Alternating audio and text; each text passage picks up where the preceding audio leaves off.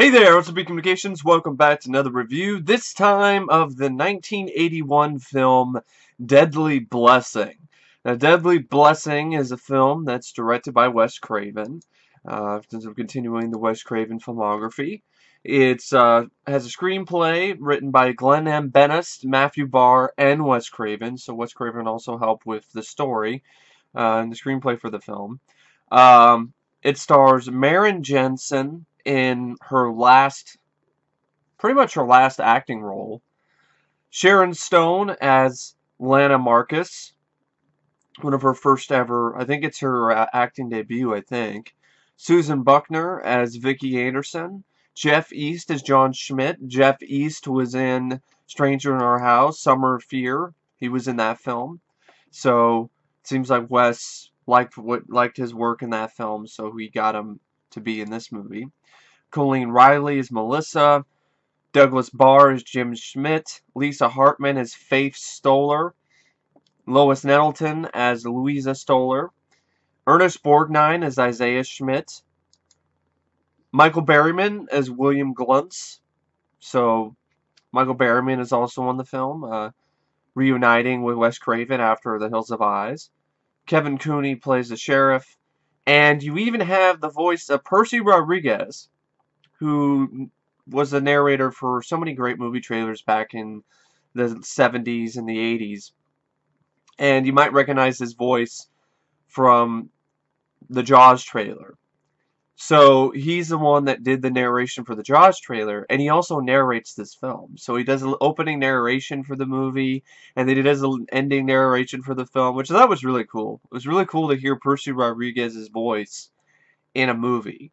And it's not really the movie trailer, it's actually in the movie. The film was shot on location in Waxahachie, Texas. The real spider was dropped into Stone's mouth in the infamous spider dream sequence. She initially rejected participating in the scene until the spider was defanged, and they did that. They defanged the spider. I don't know how they did it, but they defanged the spider, and then she was able to do the scene. And actor Michael Berryman, of course, had previously worked with Craven in The Hills Have Eyes. Universal, the primary distributor for Polygram-produced films at the time, chose not to pick up the finished project until January 22nd. I love how it says 2013, which I think that Wikipedia must be wrong, because I don't think that this film was released in theaters in 2013. It was instead released in theaters by, they chose not to pick up the finished project until January 22nd, 2013. So maybe they picked up the rights for Deadly Blessing so Scream Factory could release it on Blu-ray. But it was instead released in theaters by United Artists, and was the last United Artists films released in Trans-American era before being acquired by MGM in the same year. So, it's the last United Artists films that was released. Okay, I didn't know that. And the reason why is because Heaven's Gates! Freaking Michael Cimino's Western that bankrupted almost the entire, basically bankrupted the entire studio. That's a whole nother story. But anyway, Deadly Blessing is a film that I really was not... part of me wasn't looking forward to it because I remember... I don't think I saw the film all the way through before, and I heard bad things about it. It gets like a 5.5 out of 10 on IMDb, like a 20% Rotten Tomatoes. And I remember seeing like a couple clips, but I didn't mind those. I remember the trailer. There's the idea of the Amish or the Hittites wasn't really interesting to me, but boy, did this film surprise me. I liked this movie. I really did. It was a surprise.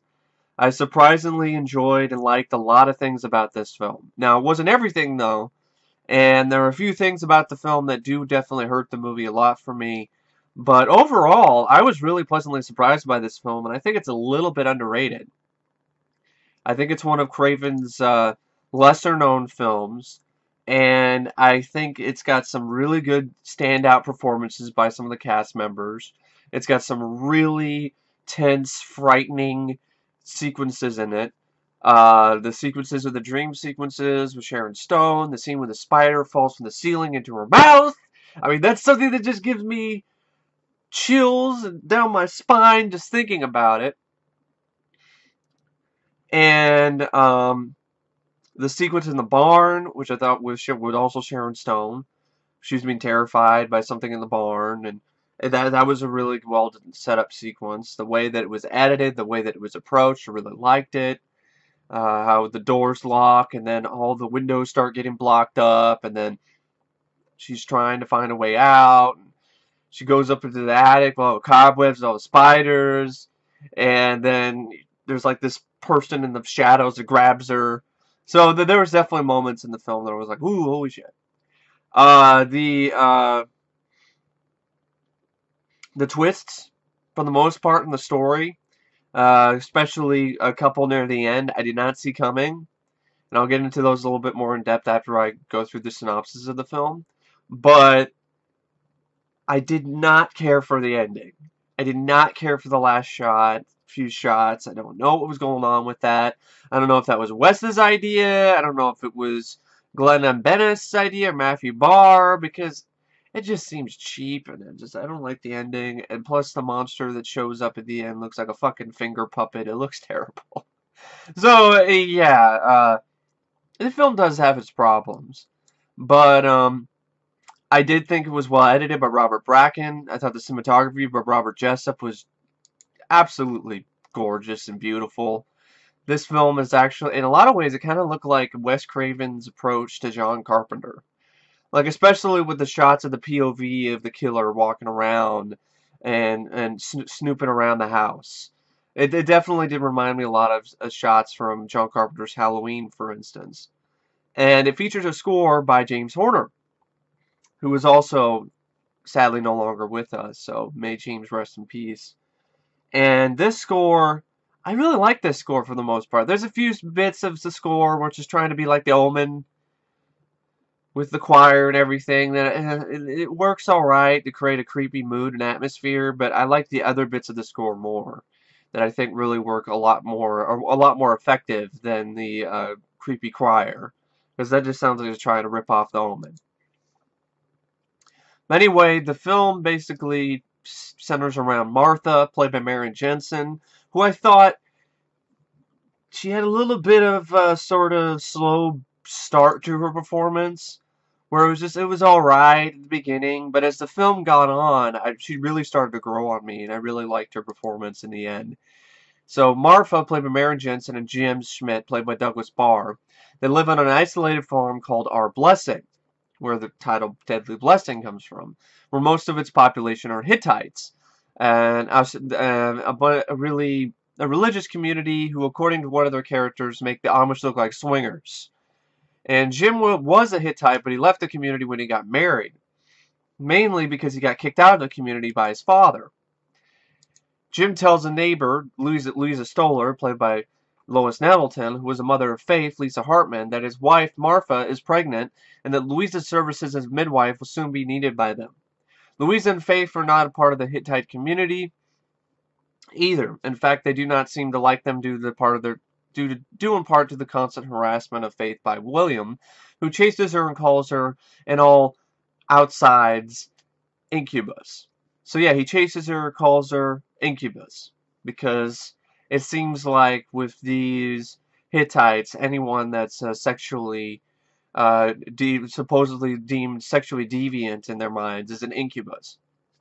Which I'm like, isn't it? I thought an incubus was a male demon, and a succubus was a female demon. So maybe they were just getting that mixed up. Maybe incubus could be something for any demon, but I just remember it being specifically associated with male demons, especially even in the film called The Incubus, which came out a year after this film in 1982, where that was a movie that dealt with a male demon. So I thought incubus was associated with males instead of females. So I thought this should be like calling her succubus, not incubus. But you know, it's just a little nitpick, really. So that night, Jim searches in the barn after hearing strange noises from the inside, but he's murdered when a mysterious figure runs him over with a tractor. And he saw painted on the wall before that happened. Of course, even before that, like a few nights before, he saw painted on the wall, incubus. Now, the film is a slow build. It is a slow burn.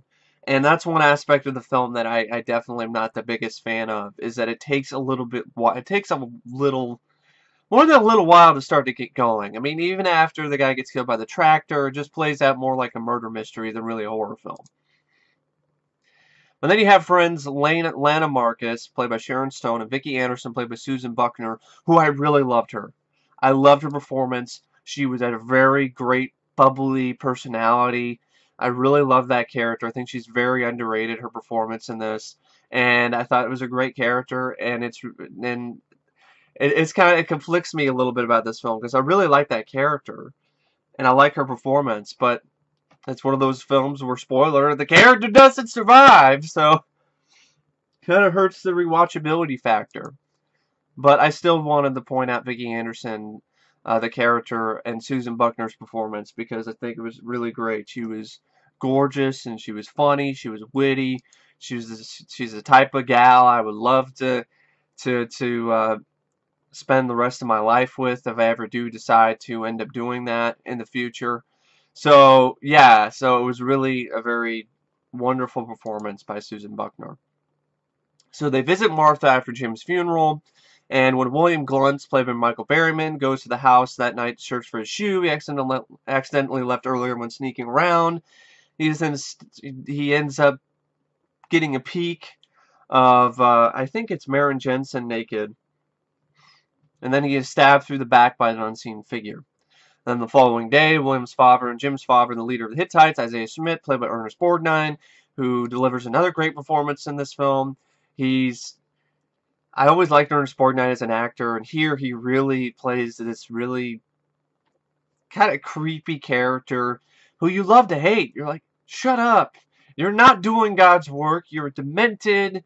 You are full of shit, and you're looking at this backwards. And that character really did sum up that the problems with organized religion and some things like this, and how Hittites and some of the Amish communities can kind of be cult-like in some ways. Not all of them, but some of them are, where it becomes not really a religion based on God or the ideals of God. It's more like based on the ideals of the person who's controlling the flock. So it's the religion really of the Hittites in this film is solely based on Isaiah. It's Isaiah's religion. It's his law. It's his rule. It's not God's rule. It's not what God wants. God doesn't want you to beat kids. God doesn't want you to do that. God's all about love and kindness and compassion. God doesn't want you to beat kids. Doesn't want you to shun your family because, God forbid, they stand up to you when you're trying to beat them when they're grown men. So, no, really. And so that's the whole thing, that really the film really did a good job showing that aspect of the religion and it was a great cover-up, too, for what would come later, which would come right out of left field, and I did not see it coming at all. Because I was so busy being focused on Isaiah Schmidt and how shady he was. And so Isaiah comes to the farm looking for William after he does not return home after being sent by his father to retrieve a lost shoe. Martha tells the men she has no idea where his William is, and they start to leave. Isaiah goes back to the back door and offers to buy back the farm from Martha, but Martha refuses. After Isaiah insults her and calls her the incubus, she asks him if he would like his answer immediately, and she answers by slamming the door in his fucking face. Martha is then now accused of being the incubus. Lana then enters the barn the next day to look for something in the barn inside a toolbox for the tractor, but all the doors and the windows suddenly close, trapping her inside in a very frightening, tense sequence. And in a panic, she searches for a way out, but she encounters a figure dressed in black. So when escaping out the now barn door, William's corpse swoops down at her hanging from a rope. Police then clean up the mess as the sheriff, played by Kevin Cooney, advises the three friends to leave town as someone may be after them. And however, Martha decides to stay where she is and buys a gun for protection. And the multiple events follow, such as a snake being put in Martha's bathroom while she's taking a bath by an unseen figure who creeps in her house, which is another very suspenseful, freaky sequence. Which, in a way, it's the precursor to the sequence in Nightmare on Elm Street where Freddy's glove comes out from in between Nancy's legs while she's in the bathtub. It's definitely a precursor to that sequence because it's very similar in the way that it's shot and the way that it's edited. And I don't know about you, I'm not really necessarily scared of snakes, really. But if a snake's in the bathtub, it's just a close proximity thing. And I definitely would be freaked out. I'd be like, what the f is that crawling around? Ah, snake! But, you know, snakes themselves, like, I think a lot of snakes are pretty cool. But, I mean, to be honest, if you really want them to get me, you'd be pouring like a fucking whole bucket of spiders in there. And I don't know what the, like, I don't know what I would do. Shit, just thinking about that fucking creeps me out. So, anyway, she puts the snake in there. And then she managed to get out of the bathtub and kill the snake with a fireplace poker. John Schmidt, on the other hand, played by Jeff East, Martha's brother-in-law, is unwillingly engaged to Melissa, played by Coleen Riley, his cousin. However, he's attracted to Vicky, and who wouldn't be? And then John is eventually sent away from home and the community when he retaliates against his father, begins hitting him. And also a little bit, too, because while he was looking at wedding dresses with Melissa, he ended up flirting a little bit with Vicky, and then he left with Melissa, chased her down. She saw what was going on. She ran away. He went after her, and he tried to kiss her. He tried to tell her, "I love you. You're the one that I love." And he tried to, you know, kiss her and make out with her, and she wasn't having it. And then she ran away.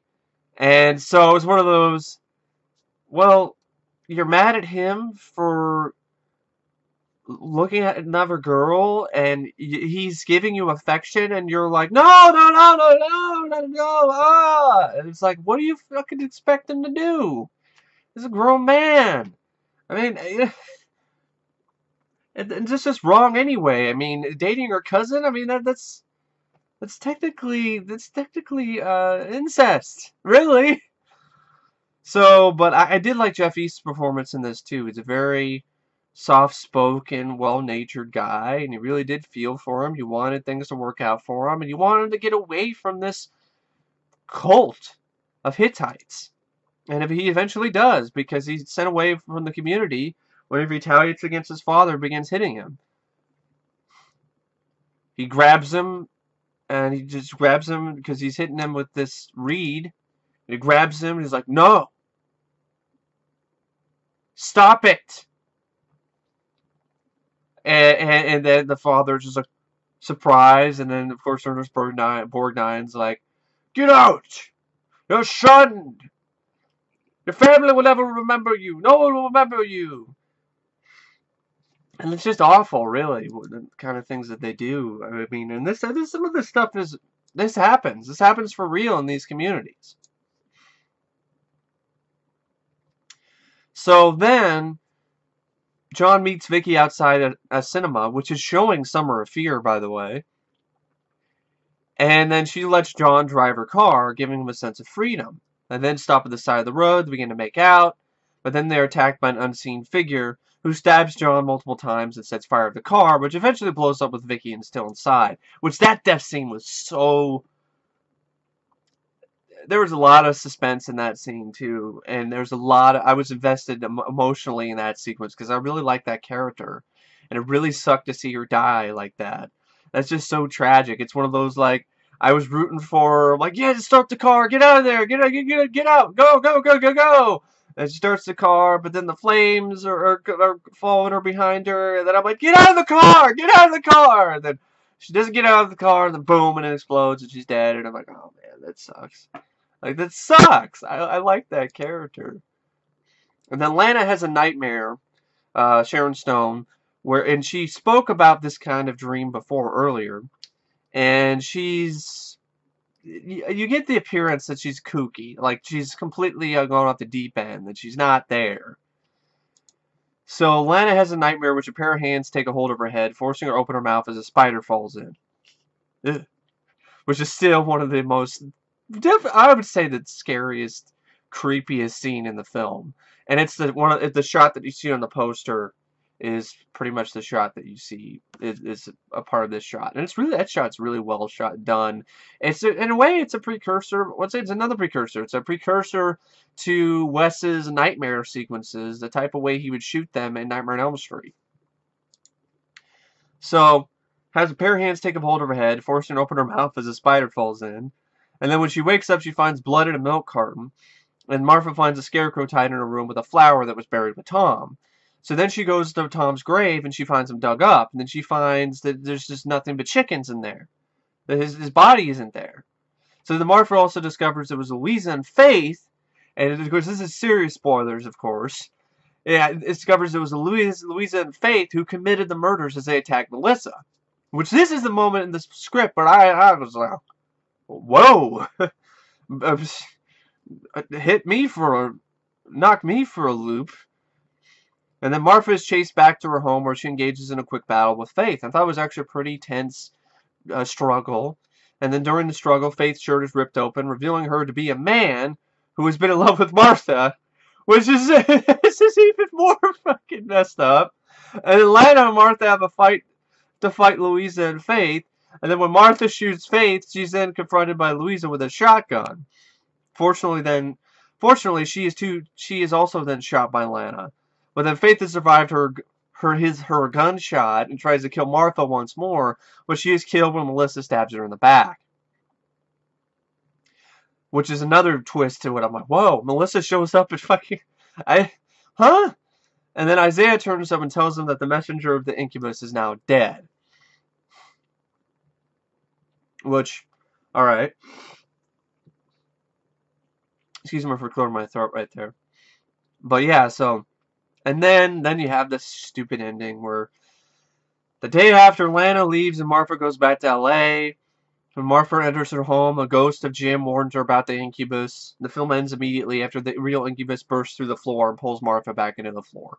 Now, the effect itself of the floor opening up and then the floor closing after it drags her in, not that bad, but the monster, like I'm saying, it looks like one of those silly-looking finger puppets you might get out of a machine at the gas station or the bowling alley for like 25 cents. It looks really, really bad.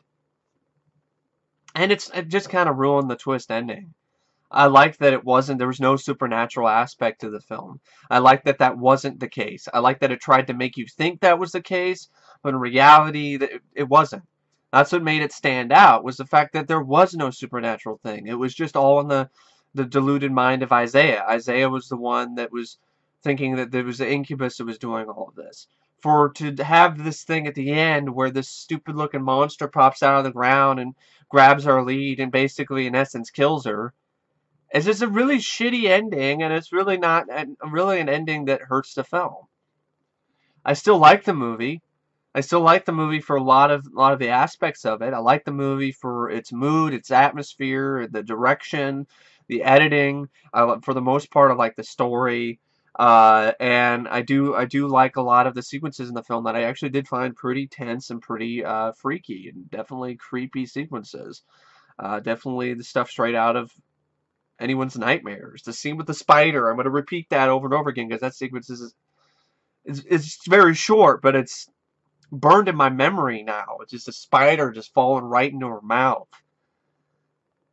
And so there's some really great sequences in this film, but it does have its problems. A slow pace at the beginning, takes a little bit to get going, about 20-25 minutes before anything really starts to get going. Excuse me. Damn allergies. So it takes about 20-25 minutes for anything to really start to get going in the film, and then it gets going, and then there's a good amount of stuff that I think it's pretty well paced once it starts going. But then the ending. I mean, I like the twist that they had with Melissa and Louisa and Faith, because I didn't see that coming. Especially the Faith isn't really necessarily a girl, which is just like and I thought she was a lesbian. That's what I thought at first, but then like the movie just pulls the rug out completely underneath me, and I'm like, what? But But I don't like that stupid ending with the finger puppet of doom grabbing her, and then it's just, no. Please, pop-up monster at the end is just, it just seems like the screenwriter was just like, ah, fuck it. Fuck it, I'm gonna do it anyway.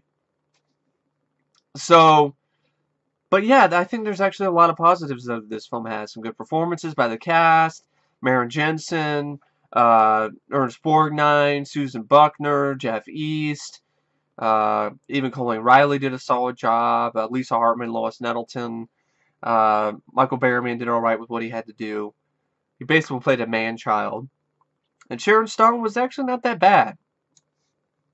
She definitely might be at the peak of her hotness in this, because this is like one of the first films, so she's definitely gorgeous and to look at, that's for sure.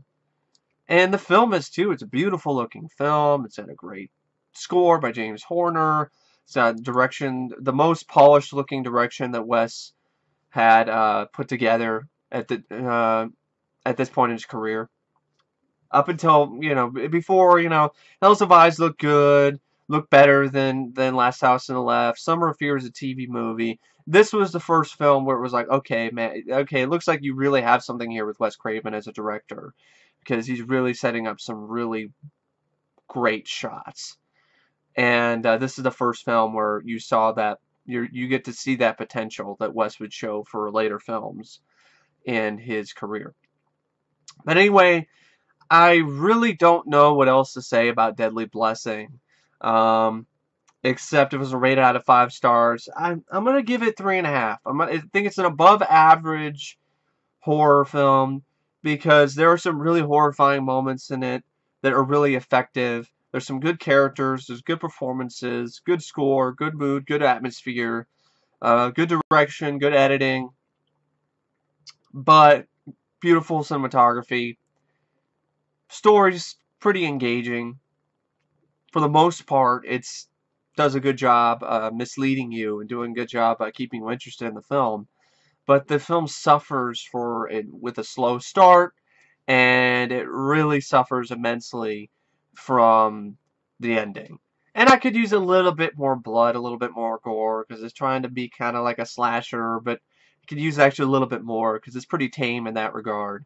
But there's still some really effective sequences. The snake in the bathtub, the spider in the mouth, the sequence in the church, not really in the church, the sequence in the barn where all the doors and windows close up and Sharon Stone is locked in it. And the climax at the end, minus the finger puppet of doom. But other than that, I think it's still pretty effective film. I liked it. I definitely would like to pick it up on Blu-ray from Scream Factory someday down the road and add it to my Wes Craven collection and add it to my Scream Factory collection. And I'm curious to see some of the features. And yeah, it was a surprise. It was a pleasant surprise for me. I didn't love the film. I didn't love every aspect of it. I was just surprisingly entertained by the film. I thought it had a lot of goodwill for it, but the ending, those last few shots, the slow build, the lack of some really good gore is what really made it just an above average film for me. But anyway, thank you for watching my review of Deadly Blessing, and I will see you guys later. See ya.